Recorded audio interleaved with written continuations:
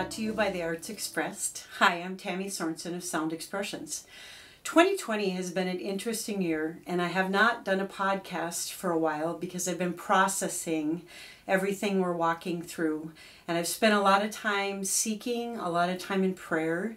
And I felt today very strategically, Holy Spirit wanted me to release a spontaneous Holy Spirit frequency infused piece in 741 hertz, which is this area of the body. And it's on behalf of restoring the voice. With everything that's transpiring in our nation right now, one of the major thrusts has been to silence the voice, whether it be the cries of the unborn, the abused, endangered, trafficked, or vulnerable generation of children, the mask dilemma, shutting down the churches, cancel culture, to name only a few. It's the voice that is not being heard in this critical juncture. It is the Hebrew year of 5780. Next month, we'll be coming to a close of the year of 5780. In the middle of September, it will turn to 5781. 5780 is the year of pay.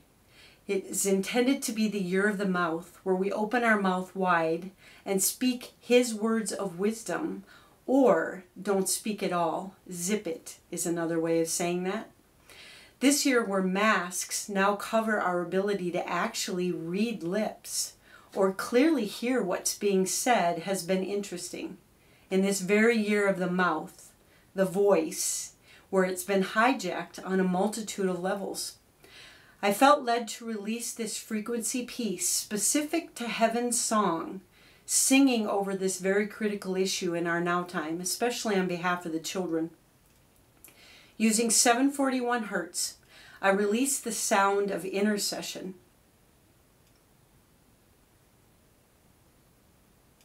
The sound of heaven's atmosphere, heart and will, on behalf of all those whose voice has been unheard or silenced, especially the heart cries of our children, but also anyone who is feeling like their voice is being silenced, oppressed, attacked, shut down, or unseen. This intercession is on behalf of the Lord Himself, hearing every single individual heartfelt cry and word, both spoken and unspoken, and Him intervening mightily on behalf of powerfully, tangibly way that only He can. Zephaniah 3:17. He is singing over you, and He is mighty to save. So be blessed.